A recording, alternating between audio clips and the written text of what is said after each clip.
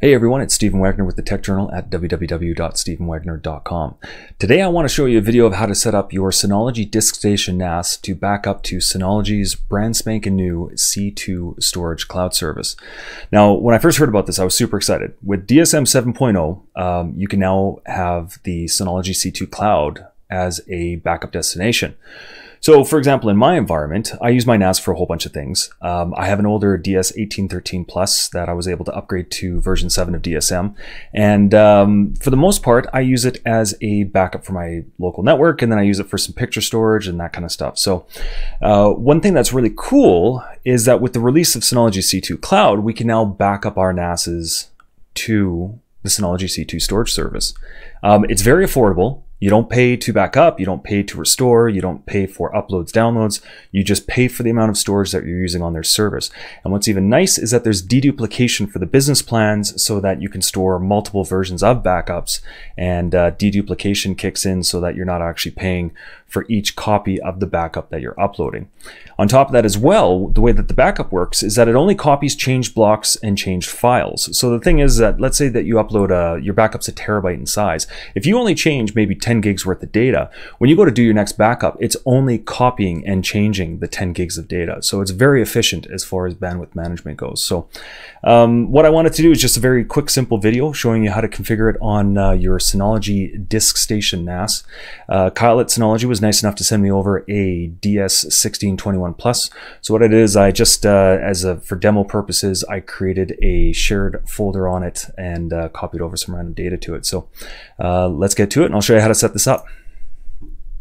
So most of you will be familiar with this. This is the DSM operating system.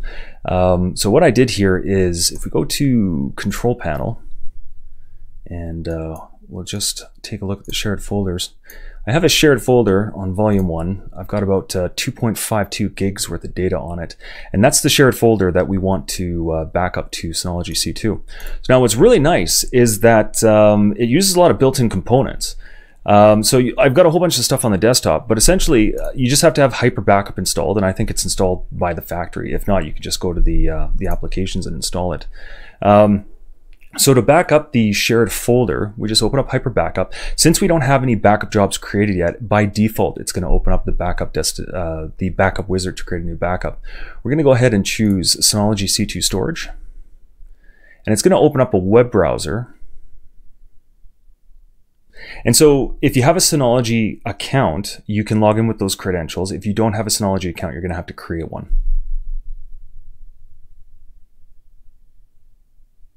And actually, in my case, it already signed me in. I was hoping to show you the entire process. But essentially, when you do this, it'll ask you to sign in. After you sign in, it will prompt you and ask you to start a free trial. The free trial is about 30 days, and I think you can choose any amount of data for that free trial. So you choose what subscription you'd like. After the free trial, you do have to enter a credit card, because when the free trial is done, it will start to bill you. So you want to make sure that you choose the amount of storage that's appropriate for you.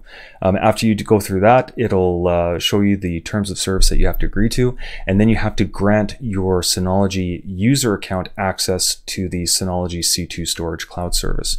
After you go through all that, then we would actually be looking at what you're seeing right now on my screen, where it shows us.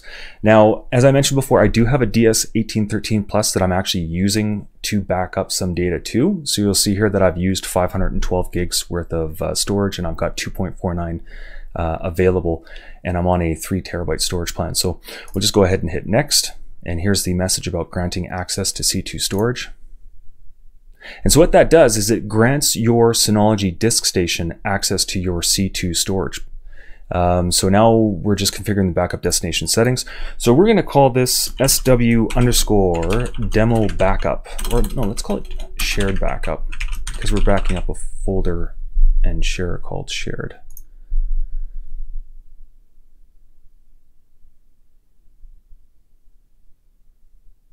And now I've only done this once. And what's really nice and simple about it is that even though I've only done it once, the configuration that I did on my DS1813, it was valid and it worked. So I've actually been backing up on a regular basis since, and I haven't had to touch anything. And that's what's so awesome about this, is that it's actually this simple. And this is exactly what Synology wanted for the users. And so if you're a home user that has no IT or technical expertise, this is definitely a product that you could use and not feel overwhelmed with. And then if you're like me, where you're an IT professional, you know, on a day-to-day basis, I'm dealing with enterprise grade SANs. This kind of equipment is perfect for your home, because it just works. And you know, you can do some crazy stuff with it. iSCSI, MPIO storage, there's active backup for business, and a whole bunch of other stuff. So it's great for home labbers, it's great for IT enthusiasts, it's great for small and home-based businesses. And so this is completely relevant, because you know, whether you're a home user or you're a small business, you know, with hyper backup, you can back up to external based hard drives. But what's really nice is that, for example, in my environment, my 1813 does back up to an external hard drive, but I also like the protection of backing up to a cloud-based service. That way, if there's ever a fire or something happens, I have another backup copy off-site. And with me using my NAS as backup, I'm essentially compliant with the 3-2-1 backups, where you have 3 different backups, 2 different storage mediums, and 1 off-site. So it's pretty cool what you can do with this. So here we are at the wizard, where it's prompting us, asking us what we want to back up. So we're going to go ahead and choose to back up the shared folder. And you'll notice here that we've got active backup for business. Now, if you haven't installed this, you won't have that folder. But let's just pretend for a second that this was a small home-based business, or let's say that it was a small business. Using active backup for business, you can use that to back up your desktop and workstations to your Synology NAS, and then you could actually include those backups into your backup up to Synology C2 storage, which is really handy, because again, you're taking things off-site. But for this demonstration, we're only doing the shared. Here's another thing too, is that if you wanted to, like, let's just jump back for a second. Let's pretend for a second you wanted to back up your entire NAS. Bam, we could select the entire volume. And then the next window, we've got application backup. So you can even back up the application settings and configuration for the applications that are running on your Synology DSM, or on your Synology DiskStation. It's very, very cool. So I'm just going to jump back here. We don't want to do the entire volume. We're only going to do shared. Because we're not doing any of the applications, we're just going to leave these blank and hit next. And we're going to call this task shared demo backup. We want to make sure that the task notification is enabled. And what you can do is you can actually enable file change detail logs. And this is nice because it'll tell you what changes there are. You can also set up bandwidth limitations. So if you have a slower internet connection, or let's say that you have backups that are going to take so long that it's going to run during business hours, you can limit the bandwidth that they use. And so, for example, with this backup, I don't know, let's do the backup every day at 2 o'clock in the morning, just while everyone's sleeping. And we'll make sure that we enable integrity check on a regular basis. So that'll be Saturday at 11:50, which is fine. Now, here's a very important option: enable client-side encryption. Synology C2 Storage and Synology C2 Cloud does support client-side encryption. And this is very important because there's some, let's say that you back up to a cloud service, and let's just pretend for a second that the cloud service gets compromised. As long as your data is encrypted, and as long as the provider does not have the encryption keys, then technically you should be protected and your data should not become compromised. Now, if anyone were to ever get their hands on their keys, or if you were to log into the cloud service and provide them your password or key, if they were to store that, then it does open up the door for to become compromised. But whenever storing anything on the cloud, you should always have it encrypted. And especially, like, for example, in my case, I am in Canada and I am using Synology's data center. I believe it's in Seattle. So for me, if I was using this in a business environment, I would definitely want to make sure that I enable client-side encryption, because what that would do is it would be encrypted. And there's some things that come in with, like, HEPA and some other privacy certifications where you have to make sure that you protect the data. And then there's some things about data sovereignty, which we won't get into, because of course, if you're storing data in the States, that kind of violates the data sovereignty. But as long as you do your best efforts to encrypt it, protect it, and you also have to notify customers and vendors where it's being stored. But anyways, that's for a different video. I'm not going to get into it, but we are going to enable client-side encryption. And we're just going to set up a password. And now what's really cool is that when you do this, the backups will be encrypted with a password, But when we hit next, it will provide us with an encryption key that's downloaded for the reservation. And so if you forget your password, you can use the encryption key to restore your backup. So we're going to go ahead and hit yes. For backup rotation settings, we're going to turn this on, and we're going to use their Smart Recycle. And if you click on this, it gives you some general information about like hourly versions, daily versions, so on and so on. And you know, the maximum number of kept versions is 256. So right off the bat, I'm going to choose this. If you had a larger amount of data, or you had a small amount of data that you're paying for, small amount of data storage that you're paying for, then you'd want to customize this a little bit more, but it's not too big of a concern because we've got under 10 gigs. And so we're going to go ahead and hit done. And I think at this point it should download the PEM key.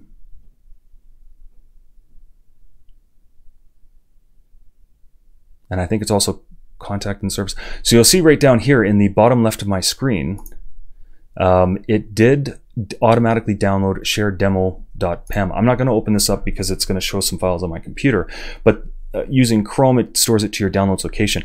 Now, this encryption key is very, very important. So what I would do is keep it off of your computer, because if your computer were ever to get compromised, this encryption key could be used to decrypt your encrypted backups. You do not want that.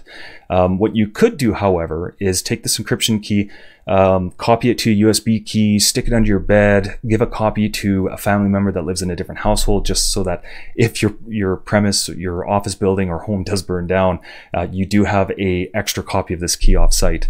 Because as this will decrypt your backup. So I'm going to hit no here just because I want to show you what this looks like. But essentially, we are at the point right now where we have a backup job configured, and we're virtually ready to rock and roll here. So you'll see that it says that the service provider, Synology C2, the backup location is the United States of America, which does go to their Seattle data center. It's going to this directory on Synology C2. And this is the current size of the backup. We haven't backed up any data, so I think it's just the configuration, and there's no integrity check that's been done. On the right-hand side, you'll see that we're backing up the shared folder. We're not doing any applications. We have no file filters, and we've got the backup schedule. So what I'm going to do here is I'm just going to go ahead and hit backup now, and we'll watch this actually work.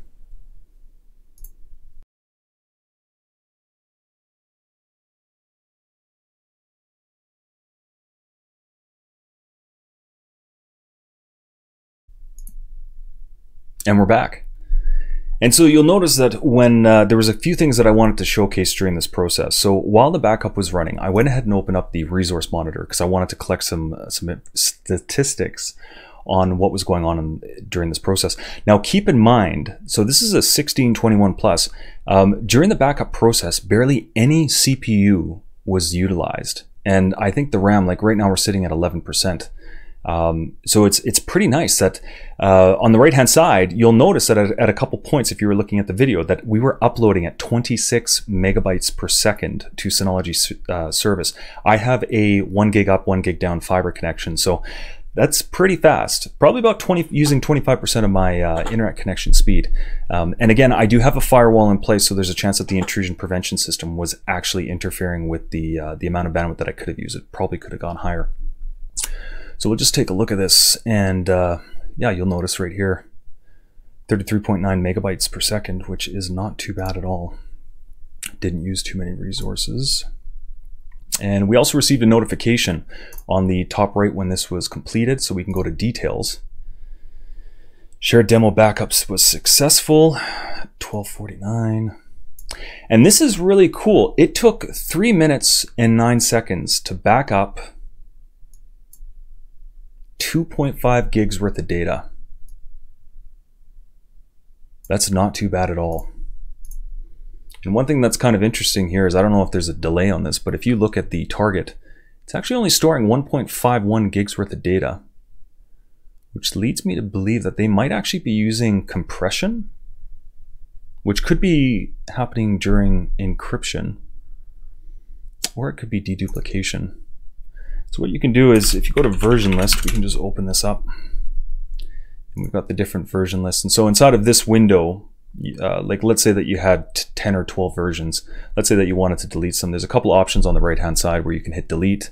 You can do open up Backup Explorer, which allows you to open up the specific backup and you know, download and restore different files and folders.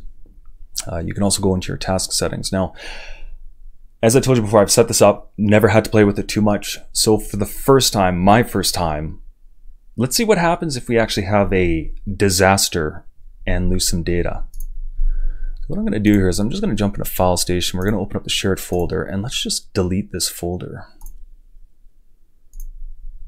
I don't even know how to do this on here. Okay, so bam, we've just lost all of our projects, right? It's a disaster, catastrophe. I gotta figure out how to, just to make sure, I'm gonna go into the shared folder, I'm gonna hit Action, and we're gonna empty all recycling bins, just to make sure that we don't have any of that data available, okay? So bam, it's an emergency, we just lost all of our stuff, folder got deleted, whatever, who knows what happened to it, doesn't matter, we just gotta get the data back. So what we're gonna do is we're gonna go into Hyper Backup, and like I said, I've never done this before. So we're gonna hit Restore Data. And so we've got Select Restoration Task. So we're gonna choose the Shared Demo Backup.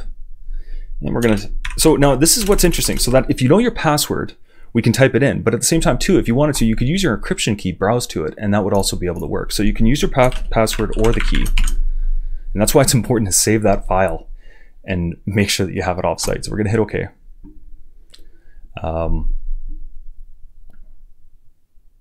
And so now this is cool, system configuration. So technically, if you did back up the entire volume and you backed up all your NAS applications, in that sort of situation, you would want to restore your system configurations. Now, in our specific disaster, all the configuration's good and valid. Some bozo just went in and deleted the projects folder, right? So we're gonna choose Do Not Restore System Configuration. And And so what's happened here is that it's telling us that, so here's the backups that we can restore. We've got an exclamation, a warning on the shared folder, and it's just telling us that the shared folder exists on our NAS and will be overwritten by the selected previous version, which is fine because it's pretty much empty right now. So if we did that, we could do the entire shared, or, you know, for the sake of this video, let's just do the projects. We're just gonna hit Next. So this is just a summary. No, we got the version number, shared folders. We're gonna go ahead and hit Done.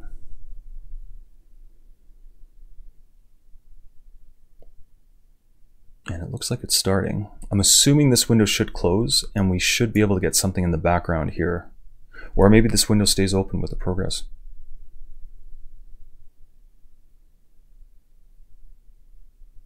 Anyways, I'm gonna let this run and speed up the video footage.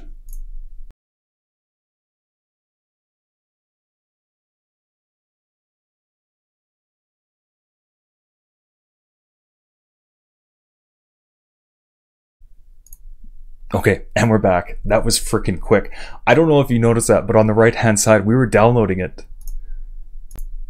What speed? 162 megabytes per second. Okay. Anyways, so the shared folders restore was completed. We're gonna go ahead and hit OK.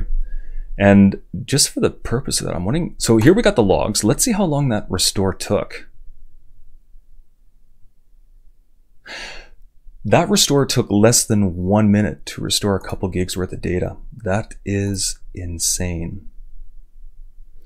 Okay, so what we're gonna do is we're just gonna open up the file station. We're gonna go to shared. And here are our photos and documents. And there you can see, we've completely restored the projects folder and all the contents of it. So as you can see, like we just tested our first backup restore from Synology C2 Cloud service, and it worked fantastic. I gotta say, I am very, very, very impressed with this. Synology, you did a fantastic job with this service. And I can't remember if I mentioned this at the beginning of the video, but it is very affordable, especially when you compare it to other backup services such as Azure Blob Storage for products like Veeam and some other services. So yeah, anyways, it's great. So there's the demo. Please make sure that you like this video and subscribe to the channel if you already haven't done so. Please leave a comment and let me know what you thought. Anyways, thanks for joining me today. Have a fantastic day. I'll see you later.